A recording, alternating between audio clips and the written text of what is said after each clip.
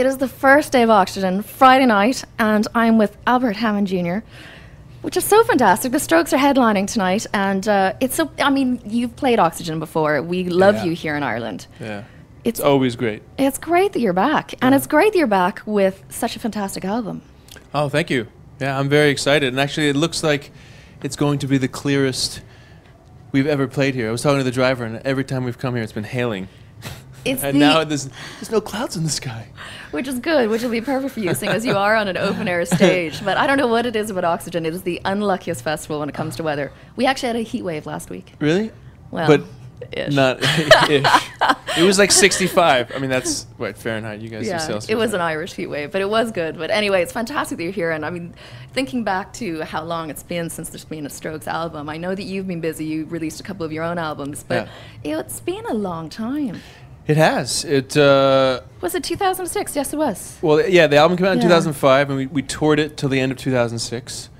And we kind of spent like 2 years in and out of each other's lives. And then 2 years after that, 2009, we started writing Angles. Or Ang Lee, as I like to say it. It's good. And front and back. It's beautiful. It's Can I call you right back? Sorry, I was just... can I call you right back? I'm doing another interview. You love calling me during interviews. I'll call you back. That's too funny. Every time I do an interview, it's amazing. Really? Yeah, it's priceless. Clockwork. Here, I'll put it on. It's okay. You're in demand. Rockstar in demand. At the beginning of March, South by Southwest, one of the first big gigs probably for Angles, wasn't it? Lady Bird Lake, in front of the world of music media and every single college student in Austin, Texas. Did you see? You should see that I recorded some of the footage and I tweeted it. There was 11,000 people over capacity, and they broke the gates. And our sound man Gus Oberg, who also produced our record, he was there and he was like, it was just chaos. People were climbing the speaker tower and just like. But I mean, it was a free gig. Yeah, I know. Pretty exciting. I know. And then we had fireworks at the end. Oh, cool. I felt like I was in a pop band. I was very excited. It felt good. You don't feel like you're in a pop band normally? No. Strictly rock and roll. I have to say, I'm kind of. This is the first time I think I've witnessed you wearing denim, because you're normally you are a suited man. You are known for your three-piece. I have been a suited man, but I've just recently a new kick of just like t-shirts.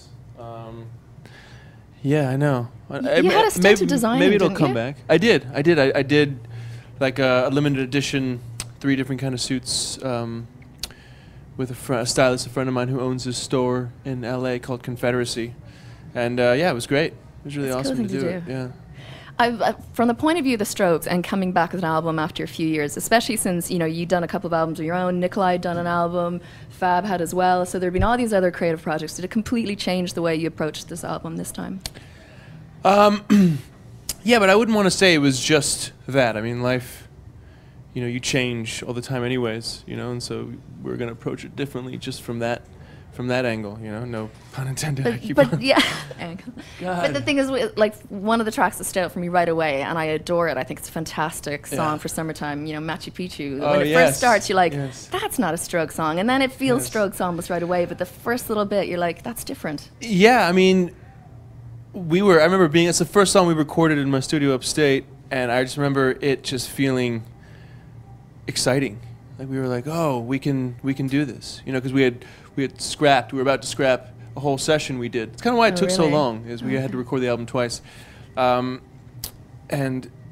that was the first song that kind of made it feel like everything was possible, like new things were possible, and that we could do it, that the energy was there. Yeah, that it was there. Yeah. And what's really quite remarkable is often when a band goes away for a few years, when they come back, the fans are like, eh. For some bands, I feel sorry for them. That the fans that were there, it's like they've moved on and they've forgotten. Yeah. And it was entirely the opposite for you guys. There seems to be a huge excitement about the fact that an album's coming back, and the critics were there for you as well. Yeah, I mean, well, the critics are left and right. They're kind of everywhere. I think Angles is actually the one that gets weirdly like a lot of praise and then the worst we ever had. But I don't really judge things off of that. But definitely very exciting to have fans still be wanting to hear what you're going to put out. Definitely felt it at home too in New York. We played MSG, and it was just it felt like we were all. Everyone was Madison there Square singing. Garden type of scene by MG. Yeah, Just, you know, bringing in, with a few celebrity friends right here. Elvis Costello. Yeah, he came out. Yeah, actually, the B-side to Taken for a Fool, or second single, is the live version with Elvis Costello singing. Which I saw Which is tweeted yesterday by a Seattle radio station, and that's the first I'd heard that. So that's cool. Wait, what got tweeted? That Elvis Costello, cool. that you'd Taken for a Fool's B-side was Taken for a Fool with Elvis Costello. Yeah, so that's cool. Nice. Retweet on air right here. There you go. So how did that come about? Have you known him for a long time, or was it just one of those things, like it was a big gig and... No, a friend of Nikolai's wife is the daughter, Pete Thomas, Tennessee. They were talking about doing something, and then Julian kept on running into Elvis Costello while they were talking. And then Marcia is our booking agent, books Elvis and us.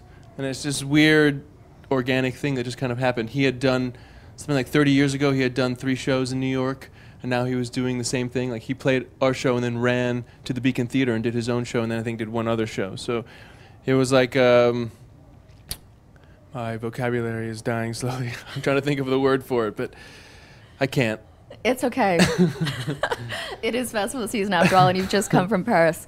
Listen, it really... Is that an excuse? It is an excuse. I think it is. I'll make you feel better. I'll tell you my most embarrassing moment where losing your vocabulary. Okay, I was talking to a band. I was really tired. It was the end of the summer festival season. I was like, what's that song? I think it's track 6 in the album. You know the one, what's the word? The one without words. And they said, instrumental. I was like, yeah. It's amazing, really? For and then a you DJ. just put the mic down and you walk away. And I'm like, I'm done. That's it. No more interviews. Yeah, so there you go. So don't feel badly for losing your vocabulary. I won't now. Okay. I feel okay. Albert Hammond Jr., the next question is, album number 3 for you personally. Is it going to happen? I was like, what? 3? No, it's 5. Yeah, I mean, I haven't really thought about it like it's something, serious, but I imagine it probably will. Then again, saying that, it could not, I have no idea. Right now, just kind of promoting this one and just thinking about the 5th one, Good. Yeah. So there is really good energy happening right now.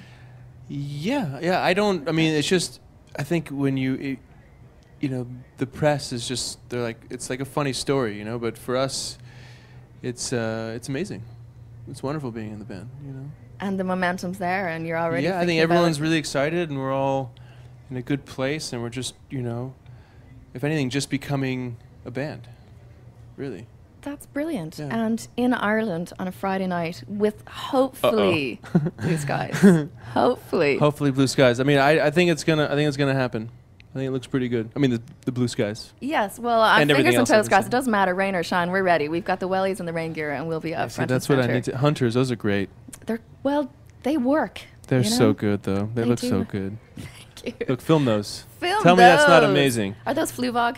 Those are, yeah. Okay, Yeah. that's cool. Yeah. Devil-proof souls, isn't that what it is? Yeah, you know what's funny though? The soles, this part of the sole, sorry, it fell off like 2 weeks after having it, and I was like, Jesus, I have a pair of these I got when I was 18 that I can still wear, and these new ones I got broken in a few weeks. Yeah, I found a pair of dogs So from fix college. Thank you so much for coming in. You need to do a close-up of the beautiful guitar that everybody talks about. One of my favorite things about whenever you read anything about you or the Strokes is there's blogs and blogs about your guitar. I have my own pick now too. It says not my name. The Strokes. It says the Strokes on it. Yeah, I'm a dork. See, I'm going to steal that and sell it on eBay. You want it? I'd love it. I'd be honored. You don't have to steal it. You can have it. Strokes. Okay, definitely. Don't That's sell it, amazing. Listen, thank you so much for coming in, and thank you for such a great album. It's just full of sunshine. No. It's perfect. Thanks. Wow, I love that. Yeah. Happiness to all. It's cool. The Strokes, Oxegen, Friday night. Love calling me during interviews. I'll call you back. That's too funny. Every time I do an interview, it's amazing. Really? Yeah, it's Like priceless. clockwork. Here, I'll put it on. It's okay. You're in demand. Rockstar in demand. At the beginning of March, South by Southwest, one of the first big gigs probably for Angles, wasn't it? Lady Bird Lake, in front of the world of music media and every single college student in Austin, Texas. You should see that I recorded some of the footage and I tweeted it. There was 11,000 people over capacity, and they broke the gates. And our sound man Gus Oberg, who also produced our record, he was there, and he was like, it was just chaos. People were climbing the speaker tower and just like. But I mean, it was a free gig. Yeah, I know. Pretty exciting. I know. And then we had fireworks at the end. Oh, cool. I felt like I was in a pop band. I was very excited. It felt good. You don't feel like you're in a pop band normally? No. Strictly No, rock and roll. I I have to say, I'm kind of. This is the first time I think I've witnessed you wearing denim, because you're normally you are a suited man. You are known for your three-piece. I have been a suited man, but I've just recently a new kick of just like t-shirts. Yeah, I know. You had a stint of designing, maybe it'll didn't come you? back. I did. I did like a limited edition, 3 different kind of suits. With a stylist, a friend of mine who owns a store in LA called Confederacy. And yeah, it was great. It is the first day of Oxegen, Friday night, and I'm with Albert Hammond Jr., which is so fantastic. The Strokes are headlining tonight, and it's so, I mean, you've played Oxygen before. We love you here in Ireland. Yeah. It's always great. It's great that you're back, and it's great that you're back with such a fantastic album. Oh, thank you. Yeah, I'm very excited. And actually, it looks like it's going to be the clearest we've ever played here. I was talking to the driver, and every time we've come here, it's been hailing. And now there's no clouds in the sky. Which is good, which will be perfect for you, seeing as you are on an open-air stage. But I don't know what it is about Oxygen. It is the unluckiest festival when it comes to weather. We actually had a heat wave last week. Really? Well, but ish. Not ish. It was like 65. I mean, that's, what, Fahrenheit? You guys do Celsius. It was an Irish heat wave, but it was good. But anyway, it's fantastic that you're here. And I mean, thinking back to how long it's been since there's been a Strokes album, I know that you've been busy. You released a couple of your own albums, but it's been a long time. It has. Was it 2006? Yes, it was. Well, yeah, the album came out in 2005, and we toured it till the end of 2006. And we kind of spent like 2 years in and out of each other's lives. And then 2 years after that, 2009, we started writing Angles. Or Ang Lee, as I like to Ang say Lee? it. It's good. And front and back. It's beautiful. It's. Can I call you right back? Sorry, I was just... can I call you right back? I'm doing another interview. He did his own show, and then I think did one other show. So it was like... my vocabulary is dying slowly. I'm trying to think of the word for it, but I can't. It's okay. It is festival season after all, and you've just come from Paris. Listen, it really... Is that an excuse? It is an excuse. I think it is. I'll make you feel better. I'll tell you my most embarrassing moment where losing your vocabulary. Okay, I was talking to a band. I was really tired. It was the end of the summer festival season. I was like, what's that song? I think it's track 6 in the album. You know the one, what's the word? The one without words. And they said, instrumental. I was like, yeah. It's amazing, really? For and then a you DJ. just put the mic down and you walk away. And I'm like, I'm done. That's it. No more interviews. Yeah, so there you go. So don't feel badly for losing your vocabulary. I won't now. Okay. I feel okay. Albert Hammond Jr., the next question is, album number 3 for you personally. Is it going to happen? I was like, what? 3? No, it's 5. Yeah, I mean, I haven't really thought about it like it's something, serious, but I imagine it probably will. Then again, saying that, it could not, I have no idea. Right now, just kind of promoting this one and just thinking about the 5th one, Good. Yeah. So there is really good energy happening right now. Yeah. I mean, it's just, I think when the press is just, they're like, it's like a funny story, but for us, it's amazing. It's wonderful being in the band. Hey, it was really awesome to do it. Yeah. From the point of view of the Strokes and coming back with an album after a few years, especially since you'd done a couple of albums of your own, Nikolai had done an album, Fab had as well, so there'd been all these other creative projects. Did it completely change the way you approached this album this time? Yeah, but I wouldn't want to say it was just that. I mean, life, you change all the time anyways, and so we're going to approach it differently just from that angle, no pun intended. But yeah, but the thing is, like, one of the tracks that stood out for me right away, and I adore it. I think it's a fantastic song for summertime. Machu Picchu. When it first starts, you're like, that's not a Strokes song, and then it feels Strokes almost right away. But the first little bit, you're like, that's different. Yeah, I mean, I remember it's the first song we recorded in my studio upstate, and I just remember it just feeling exciting.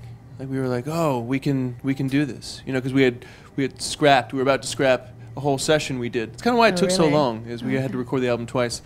And that was the first song that kind of made it feel like everything was possible, like new things were possible, and that we could do it, That the energy was together. there. Yeah, that it was there. Yeah. And what's really quite remarkable is often when a band goes away for a few years, when they come back, the fans are like, for some bands I feel sorry for them, that the fans that were there, it's like they've moved on and they've forgotten. Yeah. And it was entirely the opposite for you guys. There seemed to be a huge excitement about the fact that an album's coming back, and the critics were there for you as well. Yeah, I mean, well, the critics are, left and right. They're kind of everywhere. I think Angles is actually the one that gets weirdly like a lot of praise and then the worst we ever had. But I don't really judge things off of that. But definitely very exciting to have fans still be wanting to hear what you're going to put out.